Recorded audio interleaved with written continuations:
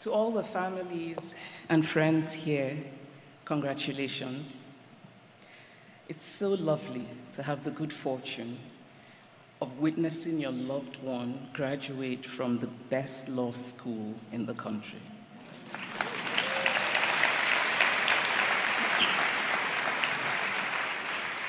And to you, Yale Law Class of 2022, congratulations.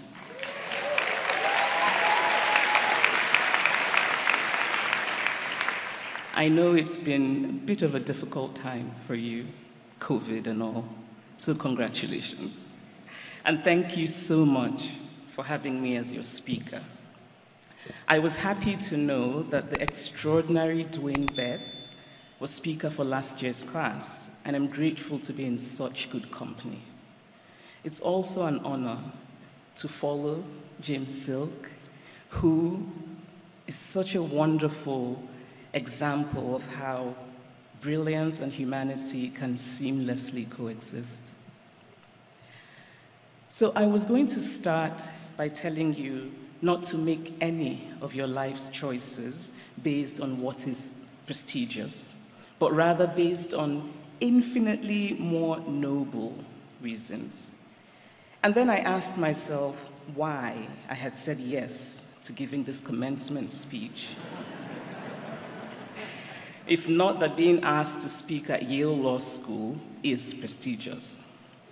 So please do consider prestige when making your life choices, but it helps if there are other reasons. In addition to feeling deeply honored and flattered to be asked, I said yes for another reason, which is that I'm a fiction writer, always hungry for material, always alert and watching, hawk-like, for what I can use in my stories. As a child, I sharpened very early on the skill of eavesdropping, a pastime at which I'm still quite adept. So watch out for my next novel, and for a character who maybe graduates from Yale Law School or teaches at Yale Law School, and yes, it would be based on you. But there was yet another reason for saying yes. And it is because I learned that Heather Gerken is the first woman to be dean, in addition to being the first tall dean in some years.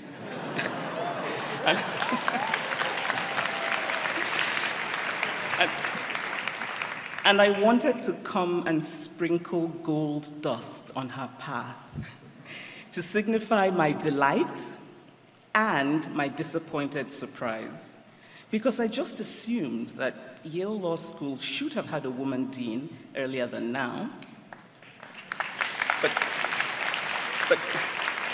But then I remembered that Yale College only started admitting women in 1969. 1969. I have a dress my mother owned in 1969.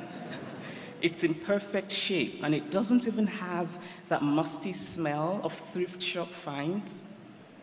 1969 is not that long ago, which I suppose says something about Yale, but please don't ask me what it says.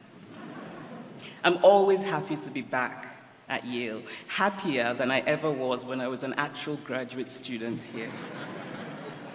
But it really wasn't Yale's fault, even though the first winter I experienced my eyelashes freeze was here in New Haven. It was rather that I longed to write historical fiction, to bring alive the facts of the past, and I felt constrained by the demands of academic writing. And so it wasn't a good fit. I hope your experience has been different, has felt like a good fit. But even if it didn't, you have a degree from the best law school in the bloody country, and I think that is a reason for gratitude. One of the consequences of a fancy education in this country is the embrace of a certain kind of irony, which can sometimes feel like a hollow shield behind which we hide the vulnerable truths of who we are. And so I will briefly put down my shield, because I'm guilty of it as well, to say with an unapologetic earnestness that I know many of you came here with idealistic dreams, and I hope you still hold those dreams close. And I hope you know that idealism versus realism is a false choice. And I hope you continue to refuse to accept that unacceptable things must remain as they are.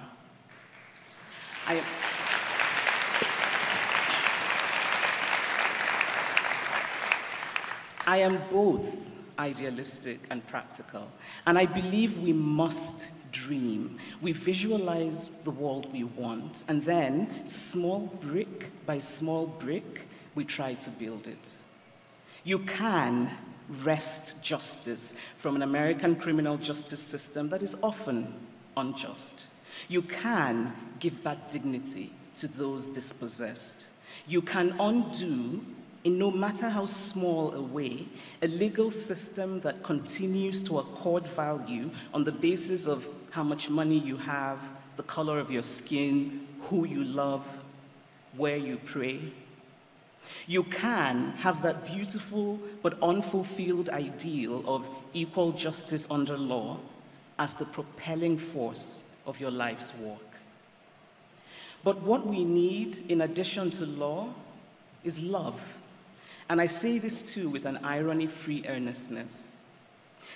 In one of the most beautiful languages in the world, Igbo, the word for love is ifunanya. And the literal translation is to see someone. We have to see one another better. We must think more in collective terms, because this savage individualism will not serve us.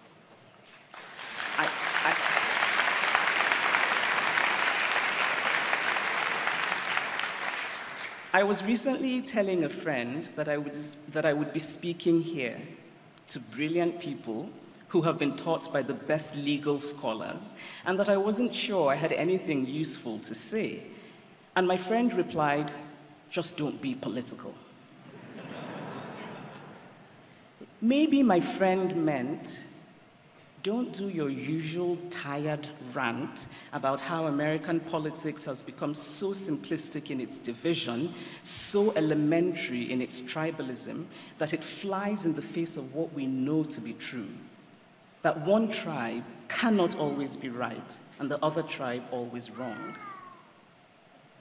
Or maybe my friend meant, don't ask the students what it feels like to be graduating from the same law school that gave us that recently leaked draft opinion, which argues, astonishingly, that my female body is not really mine. My friend meant well, but I could not help but bristle at that advice, don't be political. Because sometimes what we call politics are actually the things we deeply value, the things that give meaning to our lives. And maybe being honest about our politics can present the opportunity for healthy debate. And by healthy debate, of course, I mean the opportunity to convince the other side that you are right and that they are evil. That was a joke. It says something about the state of our discourse today that I feel the need to clarify that. And so, as you go forth, whether you sail away to a Supreme Court clerkship, because apparently this is a pipeline to that, or to a law firm, or to community work, or to academia, or politics, I want to gently recommend this to you. Please do not be nice. Be kind, because kindness is a measure of our humanity, but do not be nice. Nice means wanting always to be liked, and this is a particular affliction of female socialization. Nice means silencing inconvenient truths. Nice means choosing always to be comfortable. Nice means letting go of courage. Nice means talking about peace, but not about justice. Nice will not remake the world, and there is so much about our world that needs remaking. And having this degree means you can remake the world if you choose to, because laws do not fall from the sky. Laws are made and interpreted by people like you. And while you bravely remake the world, please be skeptical of perfection, because perfection is, among other things, utterly boring. I am convinced of this because I have learned from literature that there is no such thing as a perfect human being. The longing for perfection will hold you back. It doesn't help any cause to start with perfection as yardstick. We do not need to be perfect before we are able to do what is right. I think of literature as my religion, and by far the greatest lesson I have learned is how we are more alike than not. I would read a novel, and in a few lines or in a character description, I would feel a sudden internal shiver, that beautiful shock of mutuality, a sense of wonder that a writer born 100 years ago, or born in a white body, or born in a male body, or born into a culture so removed from mine, had so perfectly articulated exactly what I felt and made me feel less alone in a vast world. I say this not merely to plug novels, because I cannot help myself, but also because, as the wonderful Alice McDermott put it, we read novels to be able to live multiple lives. And it seems to me that lawyers probably need that more than most. I mean the multiple lives bit. But really, it matters that we remember, actively remember, that we are universally human. That we may show love differently, but we all love. That what matters to us may differ, but we all want to matter. That we should extend grace as much as we expect grace. That dignity is always as important as bread. Finally, I hope you enjoyed today. I wonder how you're feeling, each one of you. How are you?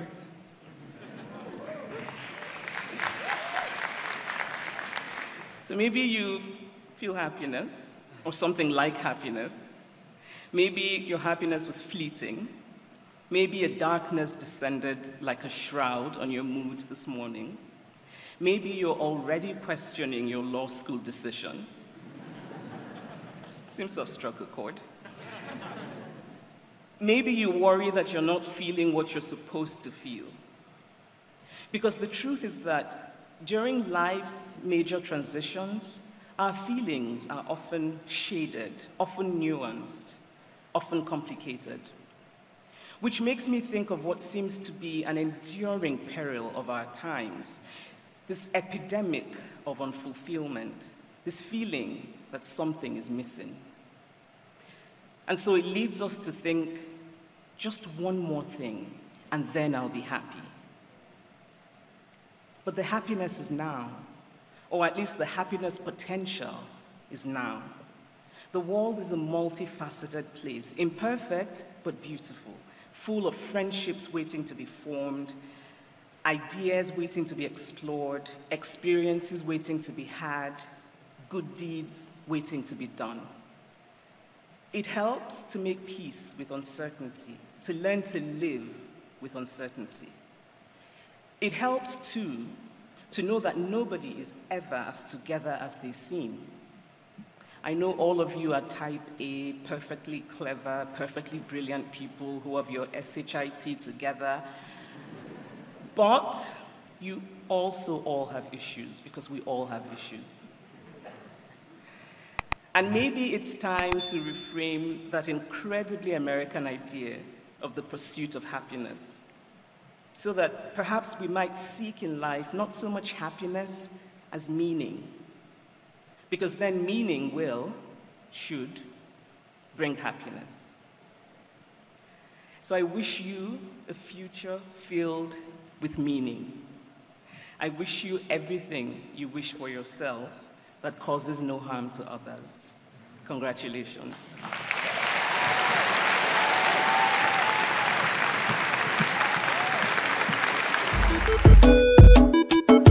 I'm a king, yes, I'm a king, I think I'm a king,